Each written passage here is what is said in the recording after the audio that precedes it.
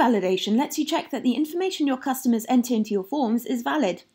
For example, if you choose to validate an email field, Convertri can auto-detect whether an email address looks real, e.g. if it contains an @ symbol and domain like .com or .co.uk. So here's how to validate a form. In the page builder, click on Form Inputs in the Elements tray and click Text Input to add it to your page. In the Properties panel, click on Form Field Settings.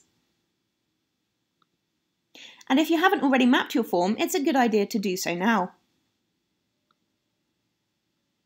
Under the Validation Type drop-down, choose the type of validation you require.